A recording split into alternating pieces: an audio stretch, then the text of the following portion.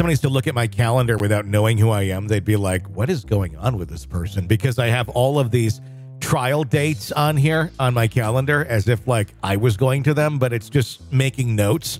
So I know when things are going to be coming up and when to be looking for the coverage information and all that. And I had Brian Walshe hearing on here for the 23rd, which is yesterday as of this airing. But turns out the Brian Walshe hearing has been punted down the road a little bit amid some new DNA evidence into November. Brian Walshe, of course, the man who is accused of murdering his wife, Ana Walshe, on New Year's. And there's some new information that they are digging up as he awaits his day in court. The decision came after attorneys on both sides anticipated pivotal DNA results from several items, including... This is just like never a good list of things if it's in front of you and it's involving your wife and she's dead and they're looking for DNA. A hacksaw that was recently dispatched to an independent lab for DNA analysis. The awaited results are predicted to emerge in about 2 weeks, as disclosed in the latest court filing in Norfolk, Massachusetts Superior Court. Ana Walshe's haunting disappearance on New Year's Day, it has left a community on edge, especially since her body remains have been undiscovered. So she's out there somewhere, and I am not trying to be crude in any way, shape, or form, but with what we understand about what Brian Walshe did, she's likely in pieces. Oh, dear. And I don't know that we're ever truly going to find a fully intact Ana Walshe, especially if she was dumped at the dump, literally. In a bid to find some closure, a significant tip from the community directed a heavy law enforcement response conspiring the Massachusetts State Police and a dense woodland area in Peabody, Massachusetts. The location holds significance as it is in close proximity to the transfer station where other integral evidence building the murder case against Brian, notably the hacksaw and the blood-streaked rug, was unearthed. In a public statement from Norfolk County District Attorney's Office, David Traub, spokesman for the DA's office, disclosed the two persons in the Peabody community unconnected to the prosecution of Brian Walshe contacted police investigators with their belief that an area of that community may be of investigative interest in that matter. Yet, the search has unfortunately come up empty with no substantial leads uncovered. The backdrop to this murder allegation, which Brian Walshe has categorically denied, intersects with his federal art fraud case, resulting in some procedural delays. Having been convicted of selling counterfeit Andy Warhol paintings on eBay, Brian was serving house arrest at their Cohasset residence during Ana's disappearance. As per court documents, Brian believed that Ana, a high-ranking real estate executive in Washington, D.C., was having an extramarital affair. This allegation, combined with Brian's deliberate delays in his art fraud sentencing, is purported to have heightened tensions in their marriage. Further allegations that now plague Brian as well. He's also being tried for allegedly manipulating his father's will, and most gruesomely for purportedly battering his wife to death on New Year's Day. Court documents state that Brian had been suspicious of Ana and had been monitoring the Instagram account of one of her male acquaintances from Washington, D.C.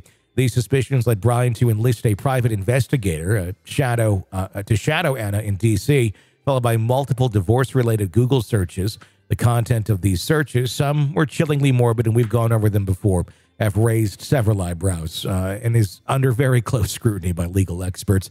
Despite the plethora of charges, Brian Walshe stands firm in his plea of not guilty on all counts. His attorney, Tracy Minor, remains tight-lipped, asserting that she plans to contest the allegations rigorously in court rather than in the court of public opinion.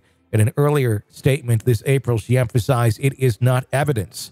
It will be up to the prosecution to prove those allegations beyond a reasonable doubt. The lack of physical body is certainly going to be a barrier for prosecutors. High-profile Massachusetts criminal defense attorney Isis Eitan has openly questioned the robustness of the evidence in what is in this case. Nate Amidala, another prominent Massachusetts criminal defense attorney not associated with the case, echoed the sentiment as well. Speaking to Fox News Digital, he asserted, "This is a pure circumstantial case. There's no direct evidence because nobody saw her being killed, and there's no physical body, and there's really no physical evidence other than some blood and some..." Where the fuck planet are these people on? I know they're attorneys, But at the same point, what planet are you living on? And if you're not the attorney for this person, why are you saying these things out loud? Because it makes you look like an idiot.